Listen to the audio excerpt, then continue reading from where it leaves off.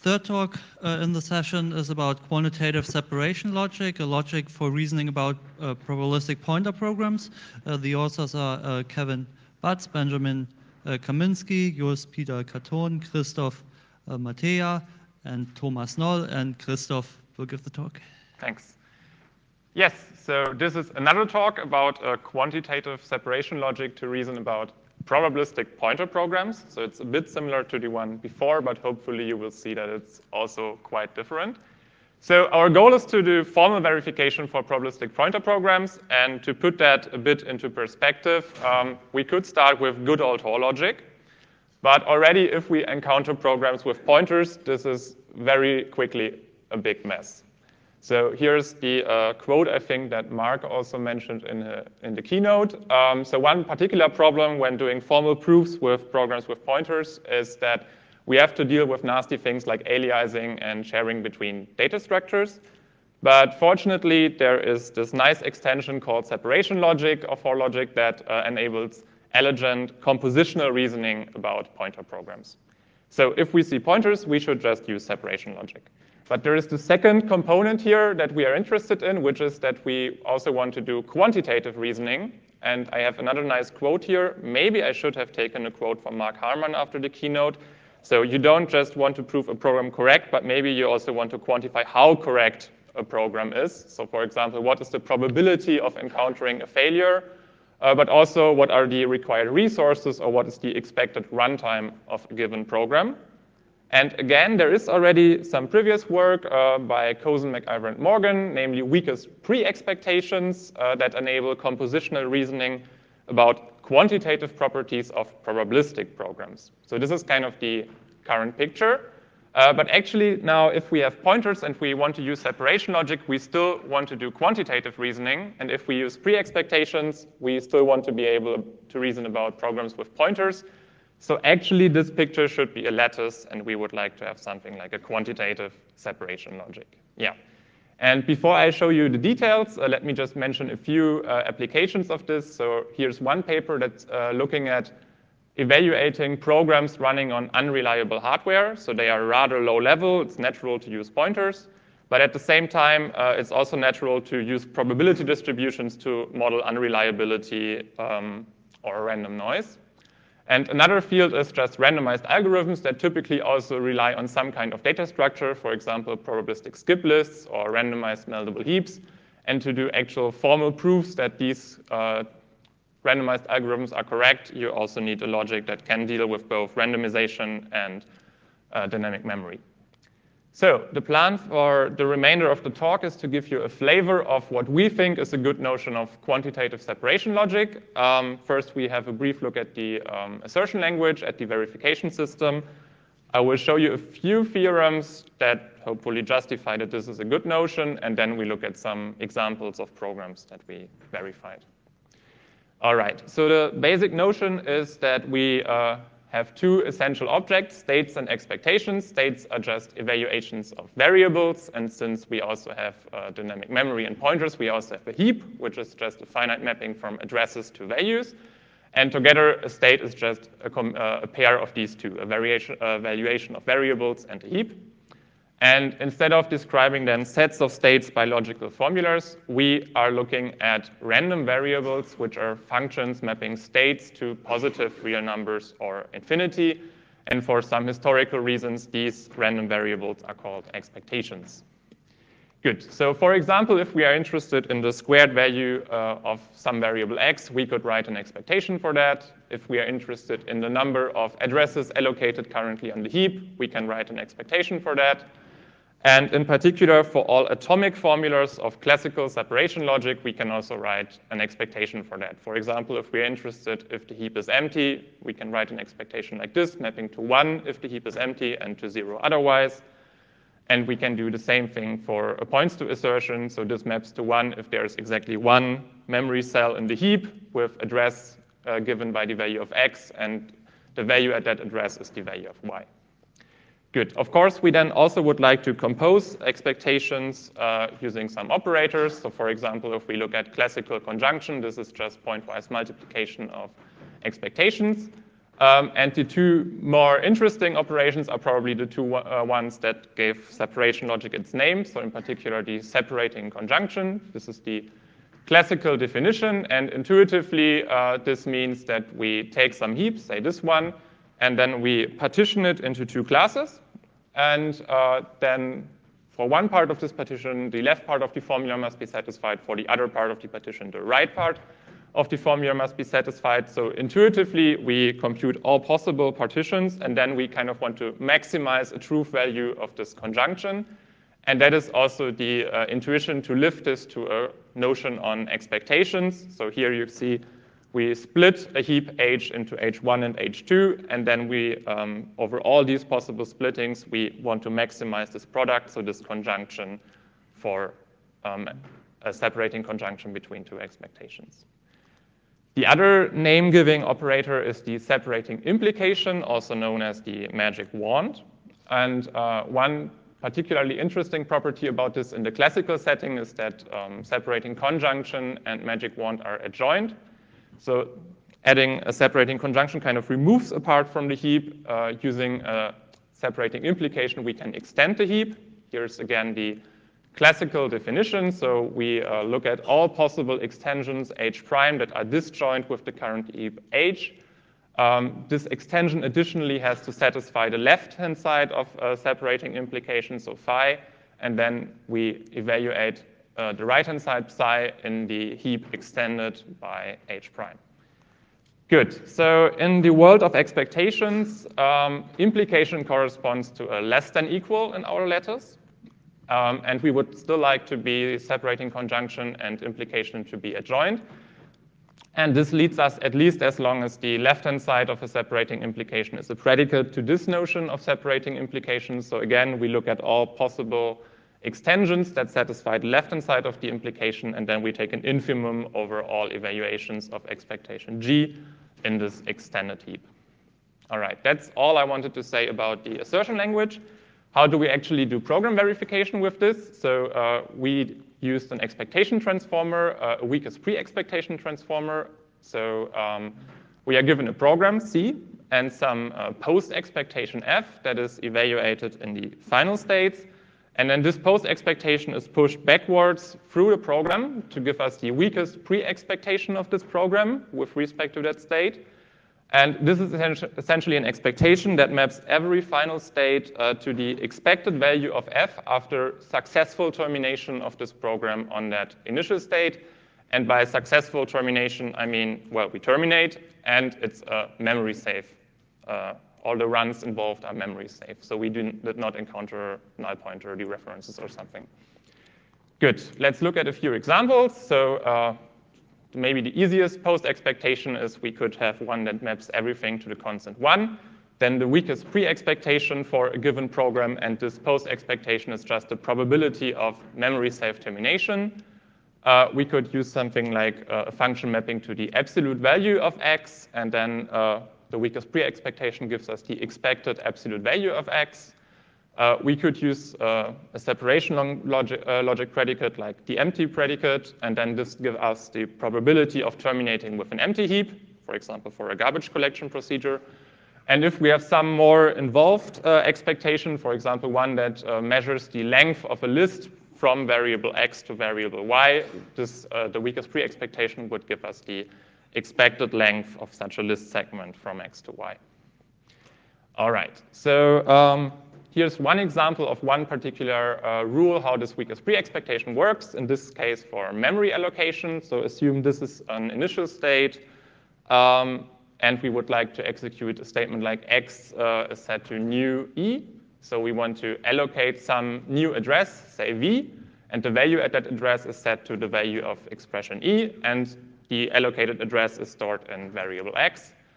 How is v chosen? Well, we don't know. It's non-deterministic, so it might be 1, it might be 2, it might be anything else. So in particular, this means here we have to deal with infinitely branching non-determinism, which complicated our proofs quite a bit. So yeah, how does this work with the weakest pre-expectation transformer?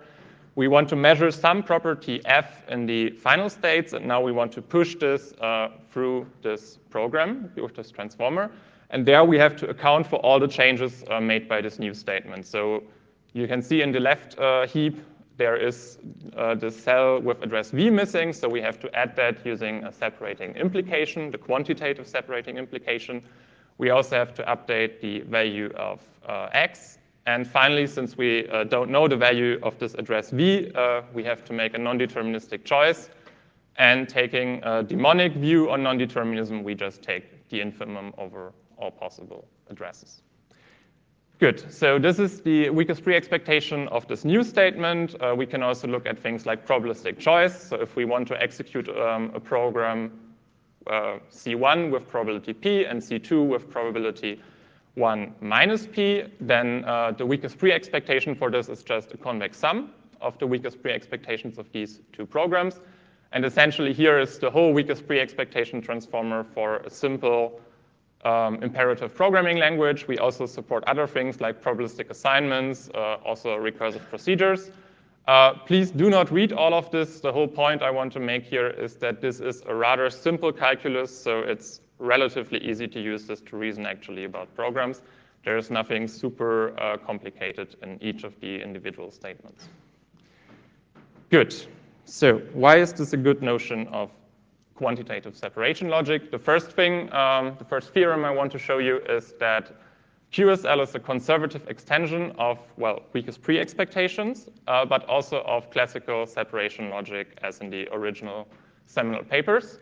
For weakest pre-expectations, this might be rather intuitive because, well, we also define a weakest pre-expectation transformer, but what does this mean for separation logic? So if we have two separation logic formulas, phi and psi, we can come up with two corresponding expectations. And, well, then if such a separation logic formula is satisfied by a given state, this is the case if and only if the corresponding expectation evaluates to 1. So in other words, the assertion language is conservative. But also if a Hoare triple with precondition phi and postcondition psi is valid for total correctness, this is the case if and only if the corresponding quantitative version of the precondition quantitatively implies the weakest pre-expectation of the quantitative post-expectation. So in this sense, also the verification system is conservative if we would only use classical separation logic formulas. Good. The other notion is that, well, this stuff that we did is also sound. So if we take some program and some post-expectation, we can come up with a Markov decision process for that. It looks roughly like this. So if we start in some initial configuration with a program and an initial state, some of these, the possible runs from this configuration might lead to a memory failure, or they might diverge and never terminate. So we end up in that cloud of bad states. Otherwise, for other runs, we might never encounter a memory failure, so we are memory safe, and we successfully terminate, so we end up in some states of the right and then go into this happy state. And then we can assign a reward to this Markov decision process, essentially. Every state gets a reward of 0, except for the states where we successfully terminate. These states get a reward corresponding to our post-expectation, evaluated in the individual states where we successfully terminated. What happened here? Sorry. And what we then actually showed is that the weakest pre-expectation of a program with respect to post-expectation and a given initial state coincides exactly with the expected reward of such an operational Markov decision process. And yeah, this is kind of a good operational semantics in our view. Good. What I want to finally mention is that one of the key theorems about separation logic is the frame rule. So this is the classical frame rule that enables local reasoning in separation logic.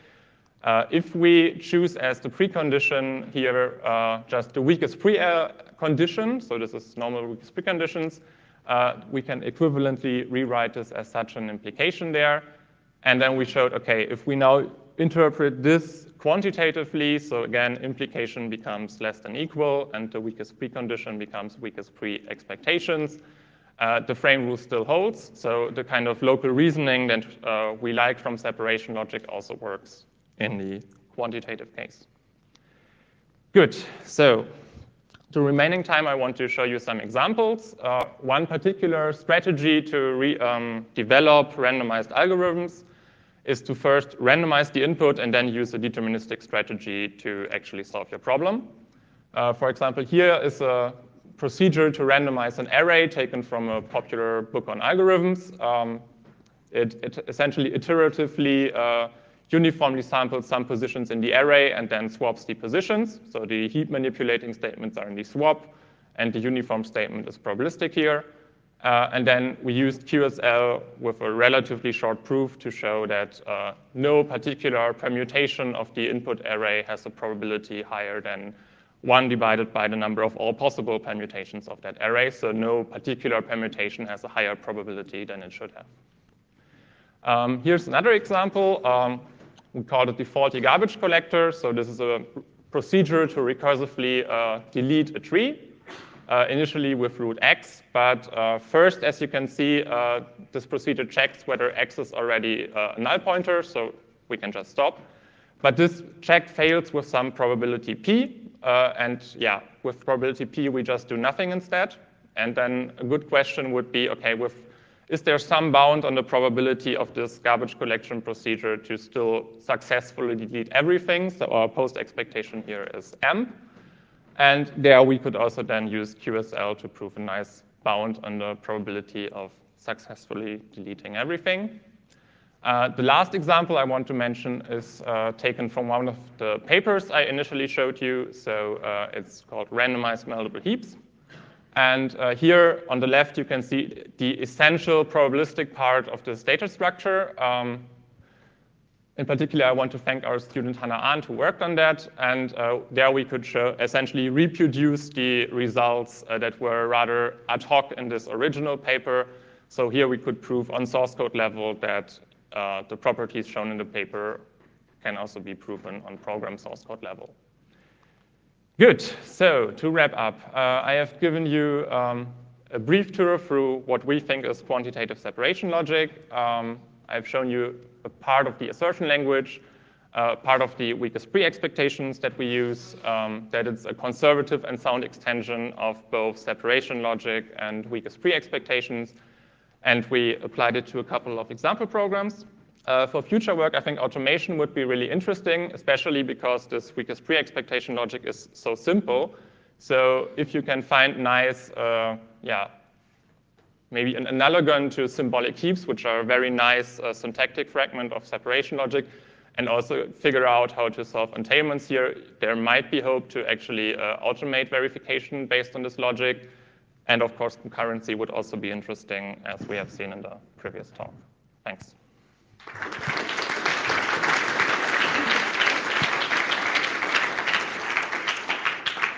Yeah, please come forward if you have questions. We start with one from Slido again. So question I thought was really nice. What was harder, extending separation logic with quantitative information or extending quantitative logic with separation, and where was the complexity? And that's indeed a very good question. I think really the combination screwed us a few times. So for example, there is a very nice operational semantics for probabilistic programs. We completely threw it away because we had this infinitely branching non-determinism, and this completely destroyed the proof, so we had to do it all over again. So I think really just we had problems with both. I mean, the assertion language of separation logic actually forms something called Boolean BI algebra. And did you think about your space of expectations? I mean, it has a star, but you also the way you define magic wand looks a little bit ad hoc. But if we form say intuitionistic BI algebra, that might uniquely determine your notion of magic wand. So did you check this one actually form Boolean? I mean, the intuitionistic Boolean BI algebra or not? I did not check, but I mean, I think you are pointing kind of that we are kind of restrictive there because we only say there is a predicate on the left-hand side of the separating implication. So yeah, we cannot do that, but what we did check, if we use only bounded expectations, we actually get something like that. So then the formal notion of quantitative separating implication is a bit different. But yeah, this is definitely something that I would like to look closer at. That might not be that hard because if it's the star operator, maybe disjunction, something corresponds. I think the problem is really only unbounded expectations. Otherwise, I'm pretty optimistic that this will work. So one last question from the Slido. So how does your logic relate to the logic in the previous talk? That's a very good question. I think one thing was already pointed out in the questions before, that they require a bounded number of steps until so that the program has to terminate. We can deal with almost surely terminating programs. So if, I don't know, the condition of a loop depends on a probabilistic statement, then I think the soundness theorem that showed us before doesn't work. Our stuff still works. But of course, we cannot deal with concurrency. So I think that has to be figured out, yes. OK, let's thank Christoph again.